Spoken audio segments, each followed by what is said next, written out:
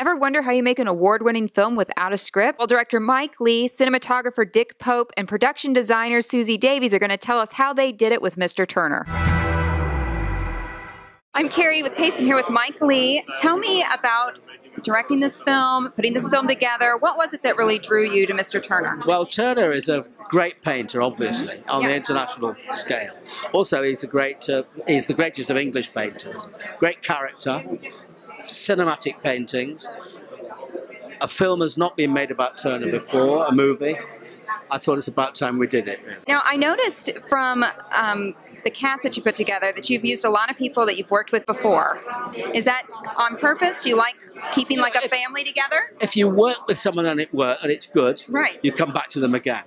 But, you know, equally, there are people in this film, actors who I've never worked with before, and they deliver the goods as well, you know, especially some young ones. Look, you know, but if it works, you come back.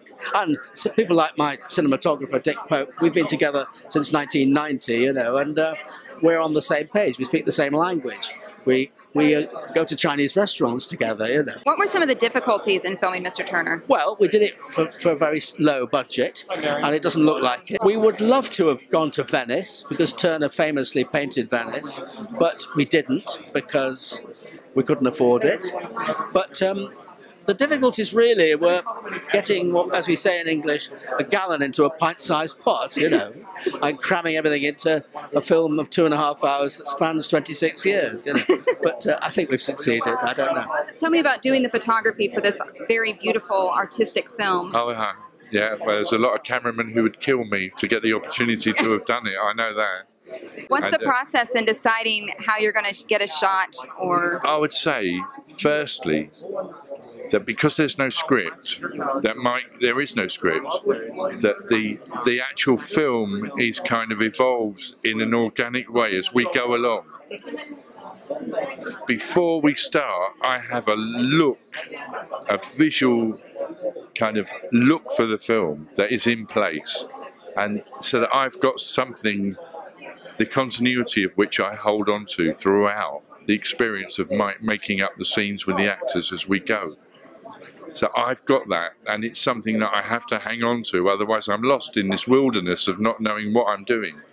So I choose a look for the film, obviously with Mike's collaboration. I test extensively, show him different ideas for the look of the film, and then finally we come to a thing.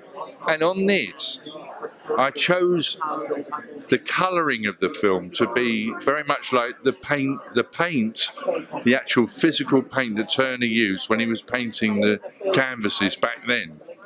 So I used very similar coloration to try and evoke that feel of the paintings, if that makes sense. It makes perfect sense to me. And then I suppose I would say that we tried to capture the spirit of the times, evoking the light and the landscape and the sea, to show really to the audience what he experienced, what he was looking at.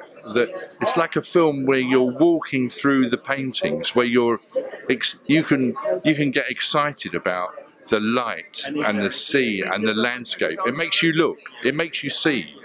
This is beautiful. Thank you. Tell me about designing it and it being an artistic film about an artist. Tell me about that. It was a gift for a production designer, an absolute gift to do. Not only working with Mike, but the subject matter as well. So to completely inhabit the research was a fantastic experience in itself. Before we even got filming, I'd already become a Turner expert. I'm your phone a friend, as did most of my crew as well. So we just had a great time researching it, and then during the filming, working with such a fantastic crew, it was a gift of a job and a dream of a job, and I only have fond memories of it.